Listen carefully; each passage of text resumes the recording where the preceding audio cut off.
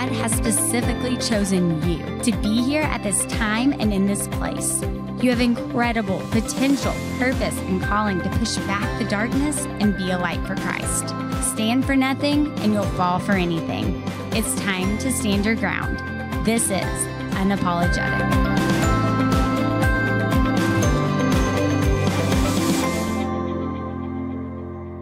Hi, everyone, and welcome back to Unapologetic. I'm so excited because today we have a guest that I have wanted forever. Just couldn't wait to have her.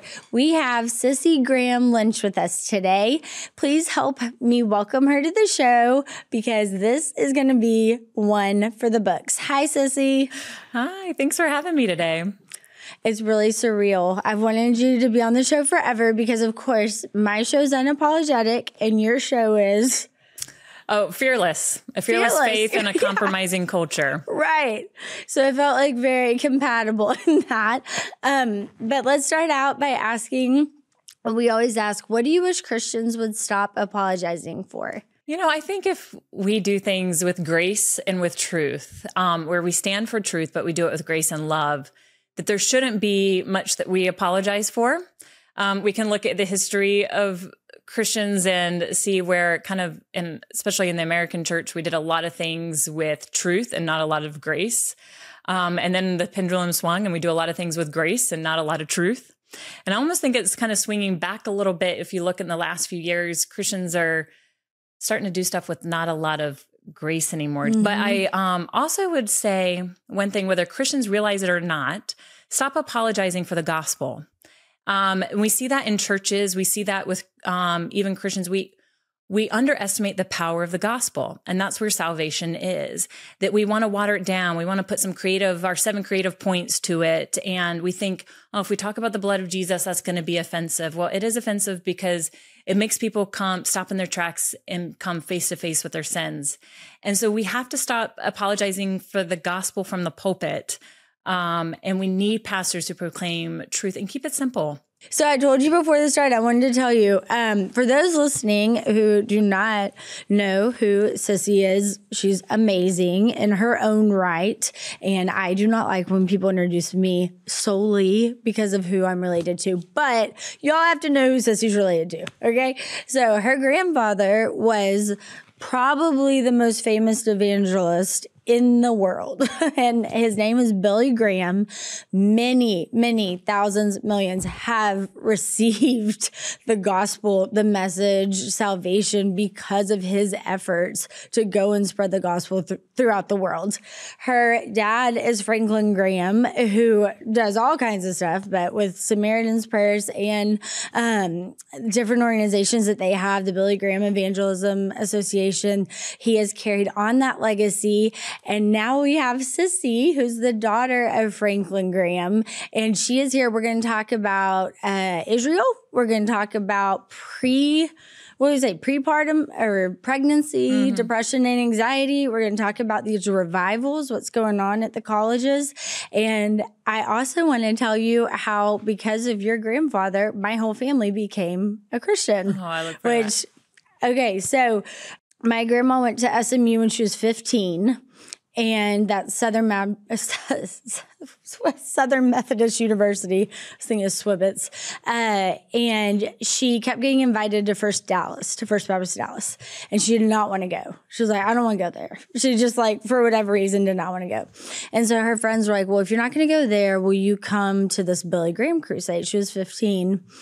And she went and she got saved. And he announced at the end that he would be at First Baptist Dallas that Sunday.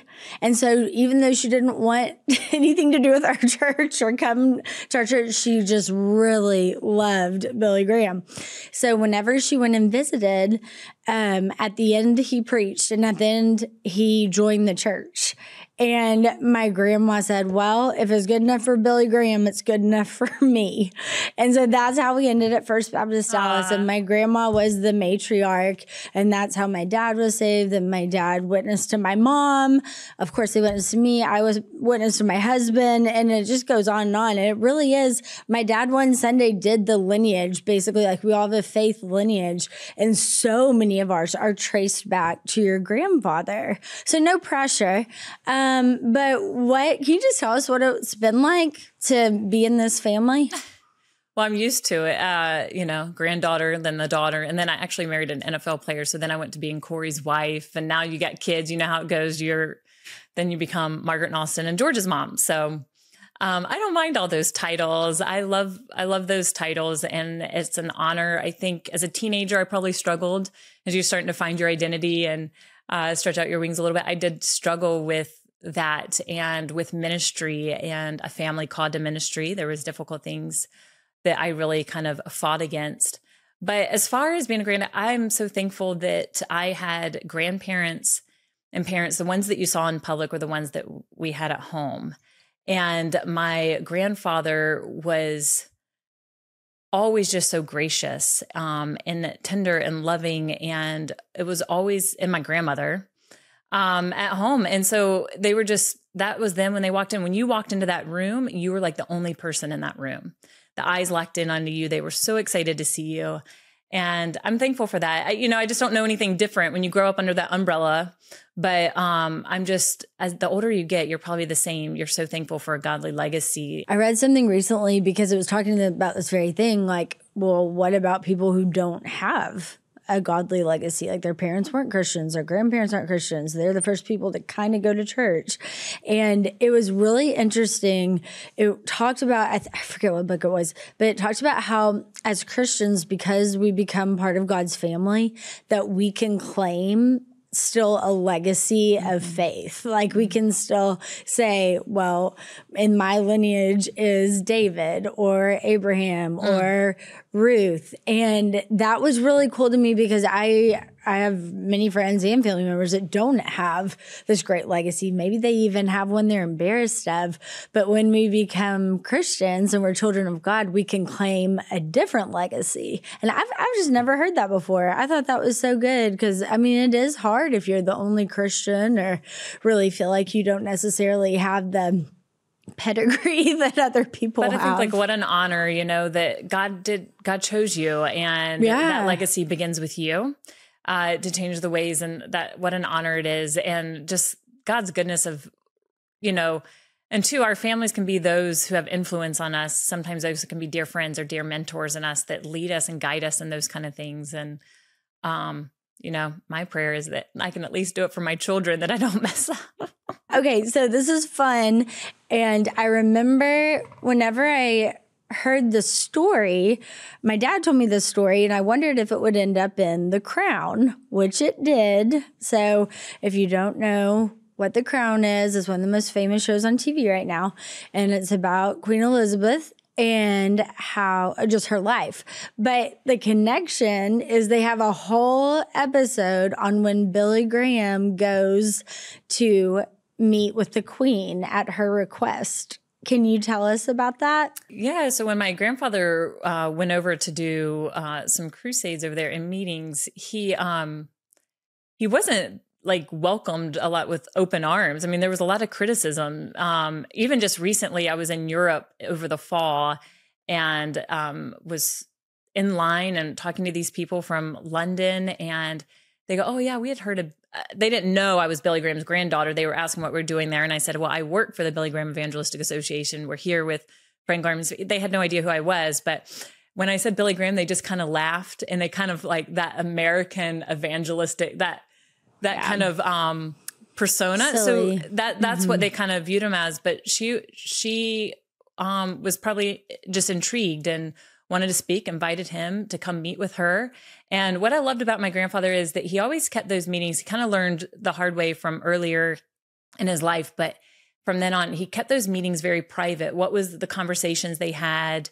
What were the prayer and stuff? They kept those private. He kept those conversations private.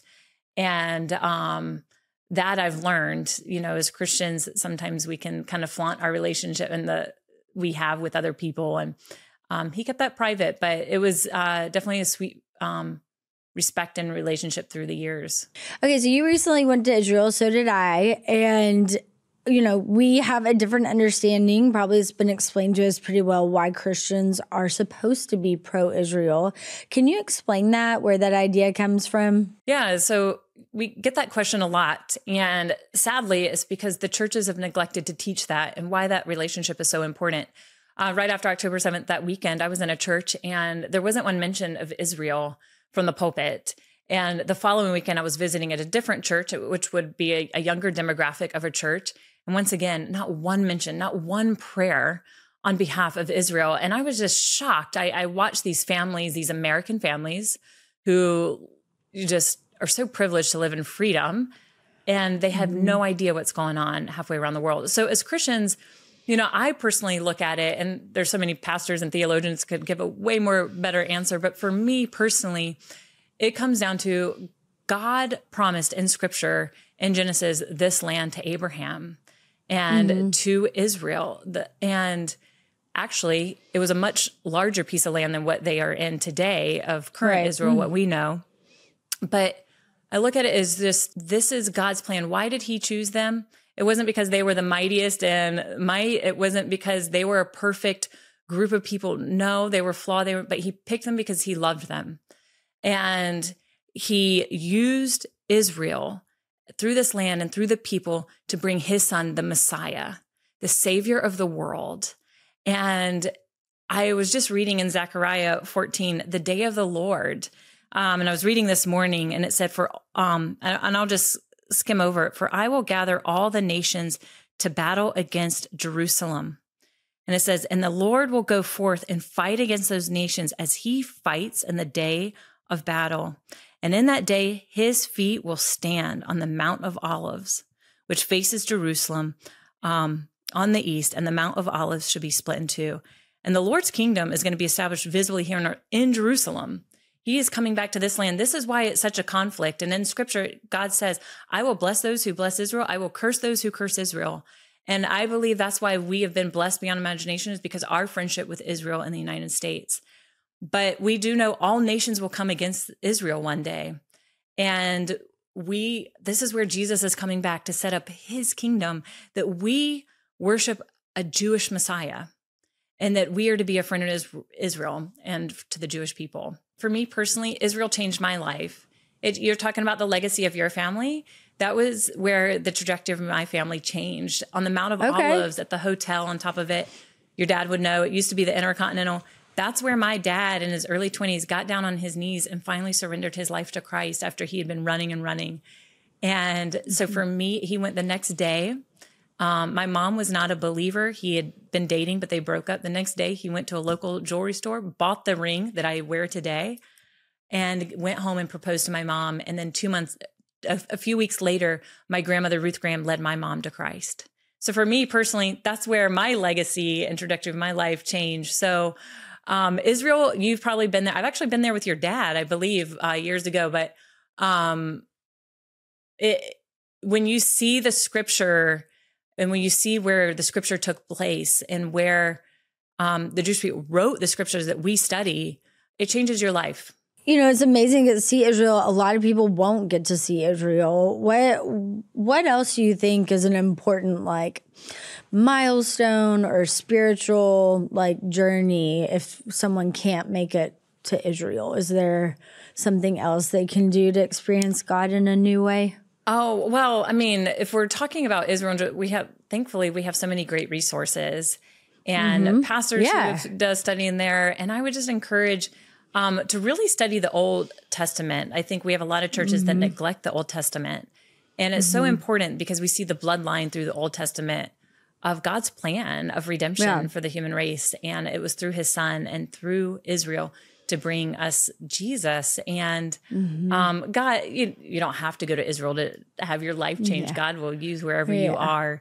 But I do encourage, if you ever have an opportunity to go to Israel. Yeah. It's definitely should be, everybody, wants to go to Europe or go to Asia and all these things. I always say, put Israel on top of the list. That's great. Okay. So we talked about, before this a little bit about, how do you describe, you say pre-pregnancy depression? Oh, or it how has a are name, you? but most people Okay. always talk about postpartum. I just kind of say, I had the prepartum depression in all 3 of my pregnancies. So what is that? Well, I struggled in all of mine. With the first one, I wouldn't have had any idea. It was just all of a sudden, I was this outgoing person my whole life, always kind of the extrovert. And all of a sudden with my first pregnancy, something came over me. It was just like this really dark, dark spirit. I didn't want to leave the house. Anxiety and stress for the first time, and depression. So of course I experienced it with my second one. But my third one, for those probably don't know my story, I've shared it openly after I had the baby. But with the third one, she kind of came later in my life. My other 2 children are a little bit older. And just with different current events going on in my own personal life, it was really heightened, the depression and anxiety. And I really struggled. It was a dark time I was just angry with the Lord. I had a lot of questions for the Lord, and things you couldn't explain because it was a dark, dark spirit over me. Thankfully, every time when the baby's placed in my arms in the hospital, it like goes away. Oh, but on the way to the hospital, I am crying and screaming all 3 times. I tell my husband, I don't want a baby. I don't want a baby. He probably thinks I'm a lunatic. What's going on? Yeah. But for me, it was, we're going to go through dark times and really dark storms. For me, I haven't even shared the darkest of the dark. I do think we as Christian leaders, we can be open about some of our struggles, but also there's some things we should keep private. It was a dark time for me. And I don't even want to share those darkest moments, but for people to be reminded that God is faithful and he's good. And there are many times in our life that we don't feel like opening up our Bible, that we don't feel like praying, and we have to do it out of obedience. Your heart's it's not based on an emotion, but it's based on the act of obedience, that we are called to be obedient to the Lord. So I would have to open up my Bible in those days and just read. And I didn't feel anything, I'll be honest. Or I would have to turn on the worship music, and I would turn on old hymns and just sing, even when my heart didn't feel like singing. And God is so faithful. The scripture says, you draw near to me and I will draw near to you. And he did. He would have eventually, as soon as that baby was placed in my arms, my little girl, his presence was so ever close. But he took me through that valley to understand some different things in my life and what other women might struggle through. How do you know if you're sharing too much? There's sometimes, I think, especially in the Christian world and in women's ministry, they got to write the next book. It comes down to a book. And I'm not trying to be critical because who am I? The Lord might be laying. No, I literally was watching a comedian and they said the way that they came up with their next act, they didn't have any material. So they started thinking about all their secrets. There's some things we need to be authentic and we need to be real with the world. We're all struggling to go through dark, but I look at my grandparents as an example, and they were open. My grandmother would be open about prodigal children and her struggle with that. She never acted anything different. She was very open and used that because God will use those things for us to minister to other people. Right. So that's just one of my own personal opinions. I think there's a balance, and we live in a social media world where we think everything needs to be out there. And that if we share something so crazy and so shocking to our base, that'll get us more followers, more likes, it'll get us the next thing. And so it's just be wise in what you share. We are to be true and tell the world what God's done and through our own lives, but do it with maybe a little bit of wisdom and grace. I just know a lot of people that listen to this show because I'm a therapist. Like, there's a lot of psychology minded people listening. I know that they would have a question about what you meant by dark spirit. For me, it was supernatural. And I think it was, of course, just Satan.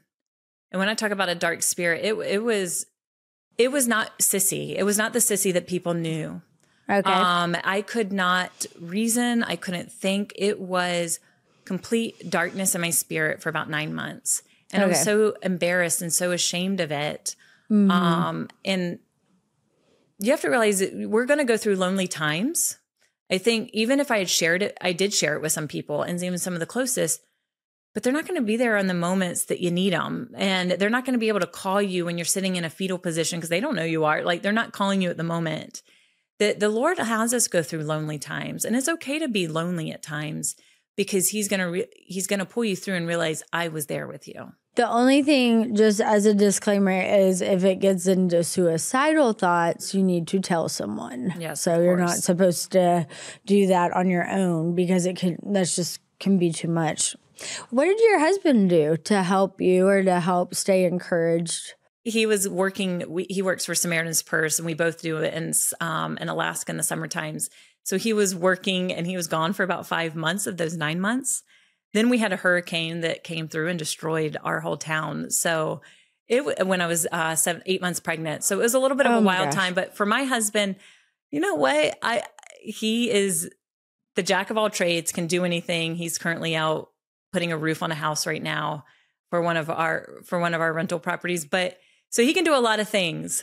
But I will say he probably sat there and looked at me like, she's crazy. Something has happened to my wife. What happened to her?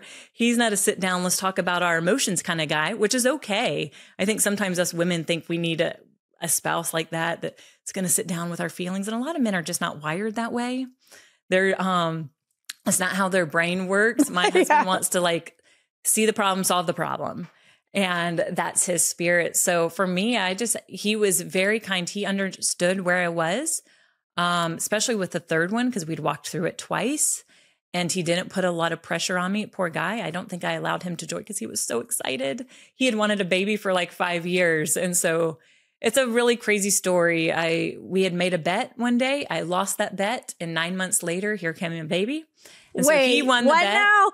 No, does this go under where you don't share everything? No. I've shared it on my podcast. My husband had asked for a baby for 5 years, and I was just busy with life and with work, and life just kind of happened. We sold our big home. I live in 900 square feet. I'm recording from my home, and it's 900 square feet right now. And life just happened. So I just no, I think we're done with 2. And I had wanted a big family, but time just happened, and he kept asking and asking, and it kind of was over my head, Lord, I don't want him to resent me as we go older in life. Do we have another one? And, but there was nothing in me. I didn't want to walk through that depression again. I didn't want to go through any of that. I travel for work. My work requires me to travel. And so we made a bet in a bar. He and I both don't drink alcohol, but we were axe throwing for a friend's birthday. And I beat him one of the rounds. And I said, if I beat you, you never ask me again for a baby. And if you win, we'll try. And so I lost, and I said, double or nothing, 1 month, 2 months. And I lost again. So here it came 9 months later, and I lost that bet. And so the Lord will teach you, don't make bets in a bar. Yeah, I mean, I think that's somewhere in the Old Testament. But my husband was so excited, and poor guy, I didn't let him celebrate that too much. But we are now. We celebrate now. A lot of people do not talk about postpartum or pre-baby emotions, especially if they're Christians, because children are a gift from the Lord, right? And then it kind of, you can feel bad for people that can have kids or they don't want kids, and it can seem kind of unholy to have problems during it. Something that no one told me, I was pregnant with 6 kids. Yeah, 6 kids in a year. And the first 3 miscarriages and the triplet pregnancy, even if you don't carry the baby full term, even having a miscarriage, you still have all the pregnancy hormones. And so you still go through postpartum and all of that coming out of your system as if you had a baby. And a lot of people don't realize that. So they're getting pregnant again and then miscarrying and then again. And it really can mess you up. And so I was doing that and then got pregnant with the triplets, which of course was amazing. But that was a lot of hormones. And I'm just saying this to say, you can love the Lord, be solely devoted, the best Christian ever, and still have a very hard time while you're pregnant or after you're pregnant. So don't be afraid to tell anyone that. Okay, I want to ask you real quick as we're wrapping up. Revivals. That seems to be happening again with different colleges. And, Billy Graham preached during the Jesus movement. That's how so many people got saved. What would you say about revivals? How should we think about them at churches or in colleges? Oh, I think it's exciting to see what's going on, and we need to be encouraged by it. I think we have a generation that is really seeking. And we need to remember too, as I said in the beginning, when it comes to revivals and the Holy Spirit working in ways is that when the gospel needs to be simple. We try to make it so complicated, and it needs to, and that's what I've learned from my grandfather and my dad is, they were evangelists. They weren't pastors. Your dad's a pastor. He's teaching the scripture. And for my grandfather, he was an evangelist that kept it simple. And he was invited, I believe this time it was in Oxford. And my grandfather was a little bit intimidated with the big theologians and all that going on. And he was trying to speak these lofty words and all this stuff. And he realized when he got back to his hotel room, why is nobody responding? And he said, the Lord just reminded him, keep them simple of what I've called you to do. Yeah. And I think that's how we need to live our life. If we want to see revival, that people need to hear the gospel. And the gospel is so simple.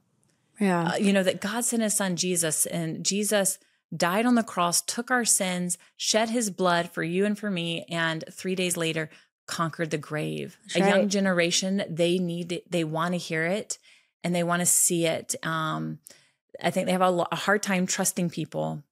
And that gospel right there, it's not in you and I's creative words. It's not in some fancy concert that's going to go on with fog machines. Those are all great tools to get people there. That's awesome. I'm not criticizing that. But the thing that will change somebody's life, there's power in the gospel. And we can't neglect that. We need to keep it simple when we're looking at these revivals. It's so exciting from what we're seeing on college campuses to Greg Laurie's movie, Jesus Revolution, what's going on. Man, we can't think that it's too hopeless. When I listen to my grandfather on Sirius XM to this day, you would think he's talking today's time. Nothing's new under the sun. Yeah. The gospel has not changed. And it's the same gospel that will change people's lives. I know. I just did an altar call at our girls' event. We had 1,000 girls there. And there's something that makes you kind of scared. You're like, oh, I hope I'm going to say this right. Or I'm going to use the right analogy. And then God's like, Julia, come on.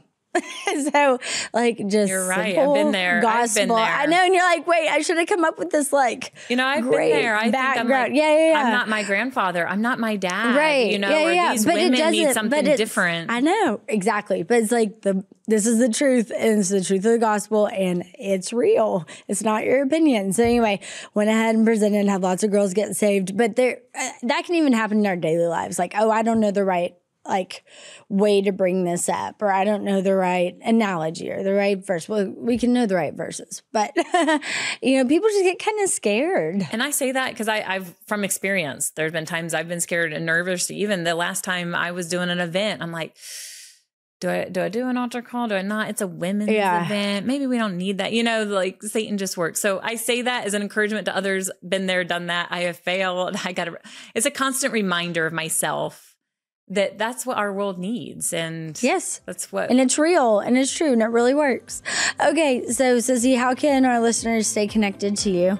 Oh, thanks for having me today. I have a podcast called Fearless, A Fearless Faith in a Compromising Culture, social media, and my website, CissieGrahamLynch.com. Awesome. All right. Well, thank you so much for being on here. Thank you for listening to Unapologetic. Remember that you can hear today's episode and more at ptv.org/Julia and wherever you get your podcasts.